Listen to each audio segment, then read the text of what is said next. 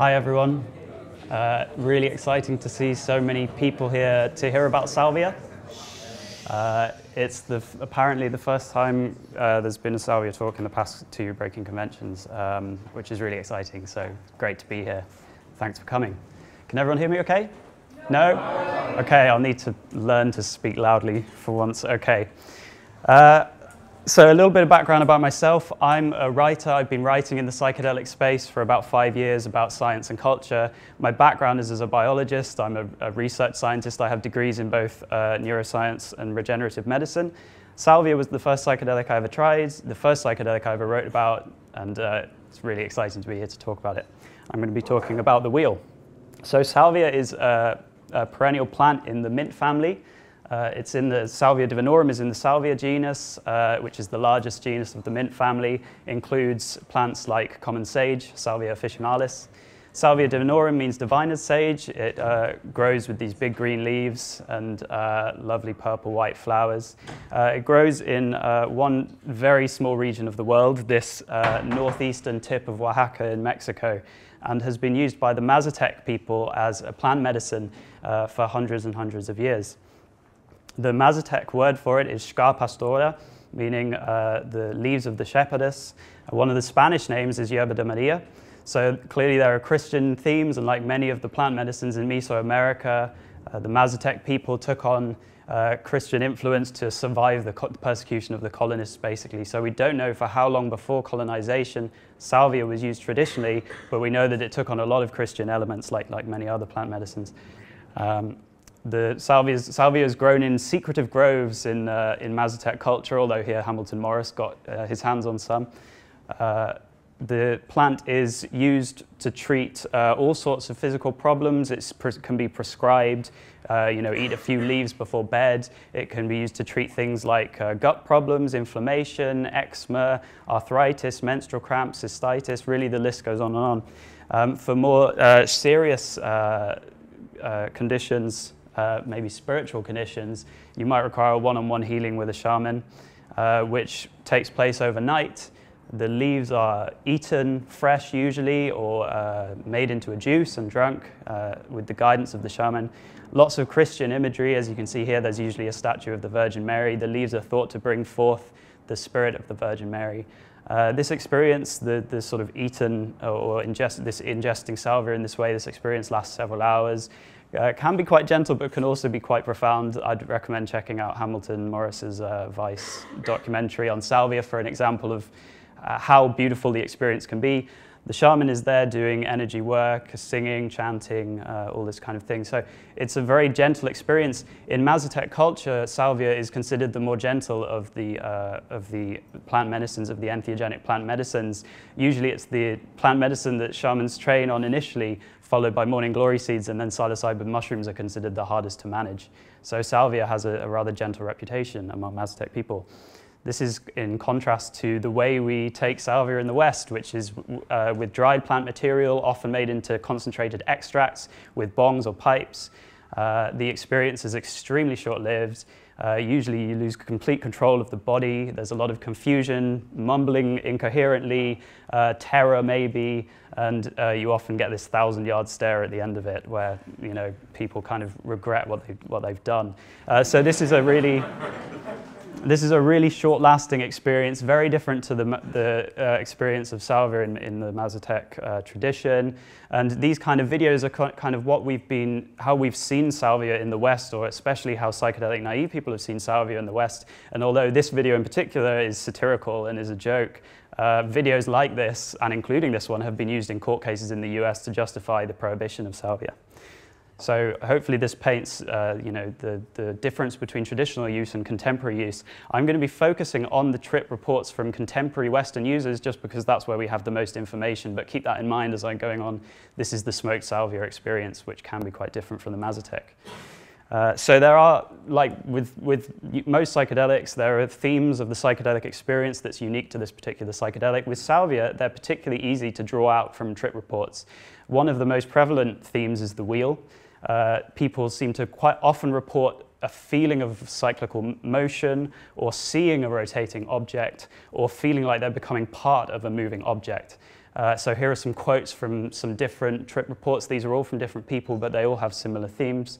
I remember looking at a gigantic spiraling wheel. It seemed like a giant wheel that I could both see and feel. My head felt like it was mounted on a large pinwheel. It looked like a long rotating cylindrical candy cane. I cannot stress how massive this wheel seemed. It was the source of reality as we know it. It is responsible for creating the universe around us. So, kind of scary. A similar theme to this cyclical motion is the theme of pages. People often feel like they're seeing a book or becoming pages on a book as they're turning. They often feel like the pages represent slices of reality. They can sometimes become part of the page. This can often be quite terrifying if it involves your whole self being created and destroyed with each flip of the page. Here are some examples. Each instant of reality is a page of the flip book, and the previous page is destroyed and replaced with a new one. It was like the pages of a book being flipped, a seemingly endless array of pages. Another one, déjà vu. People feel like they've been here before. They have a strong sense of familiarity, like this is a truth that they've forgotten. And I was filled with déjà vu. I knew I'd been here before. It felt like I'd always been there. An incredibly strong feeling of déjà vu, but more than just a feeling, an absolute knowledge of knowing this all before, of having been this forever and just now realizing it again. This is associated with fear a lot of the time. People don't like their self being destroyed, and they also don't like feeling like they've forgotten something really important. I literally realized I was alive, and this was a very scary thought. Yeah. Everything I'd ever known was ripped away from me. My entire consciousness was ripped from my body. I felt an intense feeling of terror that I was trapped there, that I'd always been trapped there. Naturally, I was horrified. So this gives you a bit of a flavor of the quality of the Western smoked salvia experience. I've also done a little bit of science to try and back this up, because I know that might not be convincing for everyone. So I did a word frequency analysis with 100 randomly selected reports for LSD, ketamine, and salvia. All these concepts to do with cyclical ideas, the wheel, cycle, pages, book, accordion, zipper, they all come up so much more frequently in salvia trip reports compared to others. When we look at movement, although people are less likely to mention general terms to do with movement with salvia, they are more likely to get specific about the kind of movement they're experiencing, and pulling is the most frequently mentioned type of movement, which has a really involuntary feel to it. And then if we look more into the kinds of movement people are talking about, suddenly, although that could be due to the mode of ingestion, repeated, again, that cyclical concept. Forward and backwards, people are more specific about whether they're moving forward or backward on salvia, and twisting and spinning are things that come up a lot as well. So the uniqueness of the salvia experience is mirrored somewhat by the pharmacology. Salvinorin A is the most potent naturally naturally occurring hallucinogen, only 200 micrograms required for an active dose. It contains no nitrogen, so it's not an alkaloid, which is unusual for a psychedelic molecule. It also has no activity at serotonin receptors, which is also very unusual for a psychedelic molecule. It has a little bit of activity at on the dopamine system, but mostly it binds to one receptor, the kappa opioid receptor, and it binds very strongly. Here it is sitting in there. And there are 4 types of opioid receptors. You've got the pain receptors in the periphery, then you've got mu, delta, and kappa. Mu and delta are to do with the typical euphoric effects of opioids, and kappa is associated with something quite the opposite, dysphoria, which is aversion, confusion, discomfort, and it's thought that this receptor is involved in the withdrawal symptoms we get when we're withdrawing from opioids. The kappa opioid receptor is found across the brain, but mainly in the colostrum. This is a thin strip of matter in the brain. Almost all the neurons in the colostrum have kappa opioid receptors on them. The thing that's important about the colostrum is it takes inputs from very important brain areas. The prefrontal cortex, emotion and awareness, the motor cortex, our experience of how we're moving, and the visual cortex. And this has led some people to suggest that the colostrum might have a really important role in pulling together all these disparate parts of consciousness into one apparently coherent experience of consciousness. We have some studies to back this up as well. The most interesting one is this case study from a few surgeons who were performing deep brain stimulation on a sufferer of epilepsy. They stimulated a small area of the colostrum. The patient instantly lost consciousness, but kept their eyes open and sometimes muttered nonsense words. If they were performing a repetitive task before the stimulation, such as tapping their fingers or repeating a word, they would continue doing this during the stimulation, but gradually taper off. And they would have no memory of what was happening during the stimulation afterwards. So this is the first time that scientists have seen the stimulation of the shutdown of such a small brain area have such a significant effect on consciousness without also causing anesthesia, because the patient was still able to move around and say things. So this suggests that salvia basically is shutting down our colostrum, if that's the way it works. If it's activating the kappa opioid receptors, which are mostly attached to inhibitory neurons in the colostrum, and shutting it down, it's absolutely disrupting consciousness in a way we haven't seen before.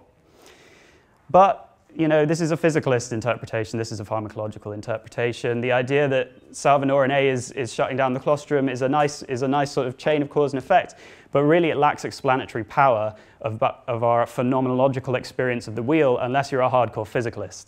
And I'm not a hardcore physicalist, so let's go into the experience of the wheel a little bit more. When we think of a terrifying cosmic wheel, a lot of us might think of the wheel of life and death in Buddhism, or samsara. Which is the sort of wheel of suffering that we're all destined to be a part of, grasping, striving, wandering. Alan Watts calls it the prototype for all vicious circles. And although our sort of common interpretation of this in the West is that this represents rebirth over the course of a life, it's also present in each moment. It's everywhere. It's all-encompassing in every moment. Also, movement is really important when we're talking about samsara, and this is relevant to salvia because movement comes up so often. I just want to read a tiny little extract from this book by Alexandra David Neal and Lama Yongden. The tangible world is movement, not a collection of moving objects, but movement itself. There are no objects in movement. It is the movement which constitutes the objects which appear to us. They are nothing but movement. That's how important this concept of movement is in Buddhist philosophy. Samsara also comes up in Hinduism. Nataraja, the lord of the dance, is Lord Shiva dancing in the circle of samsara, holding the fire of creation and destruction in one hand, the drum which beats out the rhythm of time in the other, dancing on the demon of ignorance and encouraging us to watch them and dance with the same peace and joy that they do. This is a lovely quote from Island by Aldous Huxley. Shiva plays for the sake of playing like a child, but the playground is conscious, the dance floor is capable of suffering. So both samsara appears in both Buddhism and Hinduism, but the idea of liberation from samsara is different in both these religions. In Hinduism, we have moksha, which means bliss or pleasure. And this is about really stepping into the self, seeing yourself as a player in the eternal play, and really it's about self-actuation and really stepping into that role as an actor. Whereas in Buddhism, nirvana is very different, although moksha is a word. In Buddhism, nirvana is a very different concept, and it's about realizing the illusion of self, that there is no self. It's very much about embracing no self and the inherent emptiness in all phenomena. And in Mahayana Buddhism especially, nirvana and samsara are the same thing. They're interchangeable. To appreciate nirvana, you have to also learn that samsara is all-encompassing and inescapable. So these two major Eastern religions have the concept of samsara woven very deeply into them. This doesn't really come up in Western religions so much, but there is one interesting occurrence in the Hebrew Bible. Ezekiel has a vision of God and sees God's chariot and sees it pulled by wheels, which he calls ophanim, which he describes as being able to move in all directions at once. He describes them as made of glittering topaz and having the rims lined with eyes. It's a very psychedelic concept. And you may be familiar with the Flammarion engraving, which is supposed to demonstrate the someone reaching past the veil of our normal perception and seeing the cosmic machinery at work behind the scenes. And Camille Flammarion, a biblical scholar, chose the ophanim to represent the cosmic machinery. So, I'll take a breath. So far, we've looked at the salvia experience in our Western smoked context. And how the sort of same unique themes seem to be apparent in Eastern religions as well. So let's look at one other place where these kind of the same themes that we're seeing in salvia experience are coming up.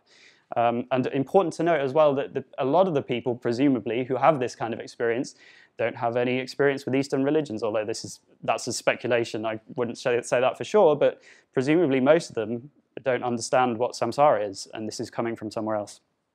So I want to talk about near-death experiences at the wheel. Again, no drugs involved. This first, so I'm going to read a couple of small extracts. This first is from someone who was knocked out during a hazing ritual in the military. Suddenly, I felt as if I'd been given access to the total knowledge of the universe. I stared at a huge dark wheel containing stars and other celestial bodies which slowly revolved. The second one is from a child who, a childhood memory of someone who woke up too early during surgery.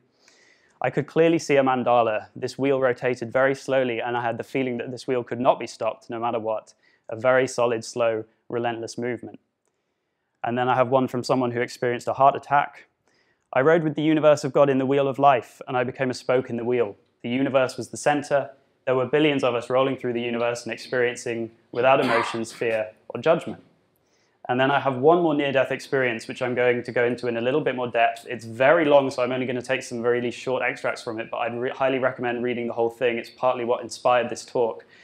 This is someone who's had no history of psychedelics. He's an atheist, no history of spiritual practices, has a normal job, is driving to work one morning, turns left at a busy intersection, and suddenly notices a car coming towards him very, very quickly.